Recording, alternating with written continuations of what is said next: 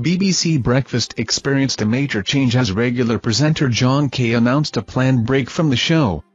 Instead of Jon, Ben Thompson joined Sally Nugent on Monday's episode. Jon himself shared the news on Twitter, stating that he was taking a break for extra sleep and planned annual leave with his family, and would return in 2 weeks. Fans expressed their anticipation for his return and wished him a good holiday.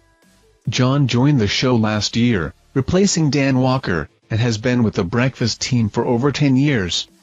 He is married to Francesca Castells, a former BBC News reporter and presenter whom he met in 1998 while working at BBC Bristol. Thank you for watching our videos. Subscribe to our channel to get notifications when we post newest videos. Thank you and goodbye.